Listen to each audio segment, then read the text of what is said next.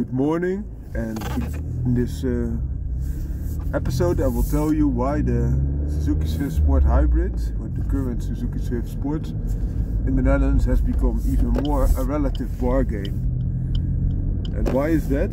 There are some changes in the price, including that of the Swift Sport, that's now over 25,000 euros. But for achievable voltages we will only direct ourselves to the A segment and the B segment.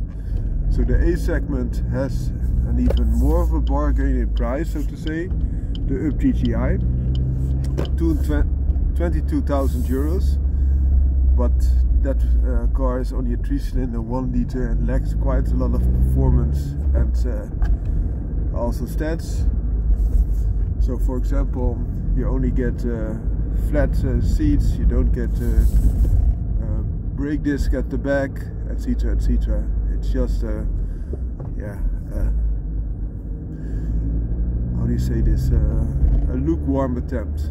But then you have also the ABARTH 595 with the 145 horsepower at 27,000 euros and the 165 horsepower at 32,000 euros. So that's quite a steep range, both in the A segment Up and as well as ABARTH. But the Up is a little bit more practical because you have 5 doors, and also it's a more it's a more modern chassis. The ABARTH is already living a long life, but it's characterful and cheerful, but also quite pricey, I think. Then moving on to the B segment, the Fiesta now is costing 35,000 euros. 35,000 euros for a Fiesta SD. And still 3-cylinder, but a very nice driving one, also quite well equipped.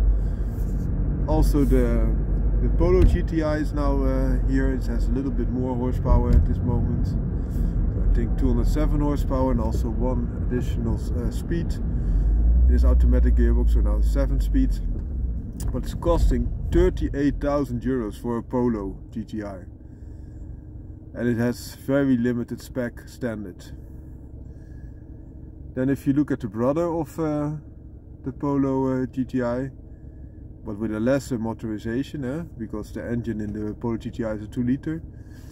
The Audi A1 35 TFSI has a 1.5, 150 horsepower, 36,000 euros. Also very ill spec'd.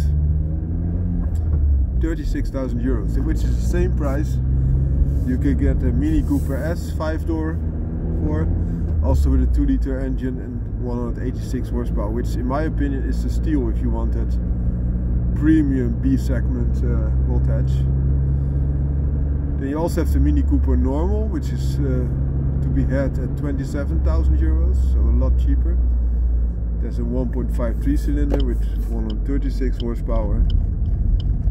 And of course there's also the other car here, which is the Suzuki Swift Sport, which is now costing in the B segment 25,000 euros, as I mentioned. And that's almost the price of an A segment, but you get the best spec, so the standard equipment is the best of them all. And you also get the weight of an A segment car in a B segment shape. So it has more room than the Mini normally has. For example, also you will sit very nice also in the back because there's a lot of headroom, and it has all those specs and as of standard, as well as the best standard equipment, as a specs as of standards, the best standard equipment, but also the lightest weight, which makes it the bargain to be had. Found my car out.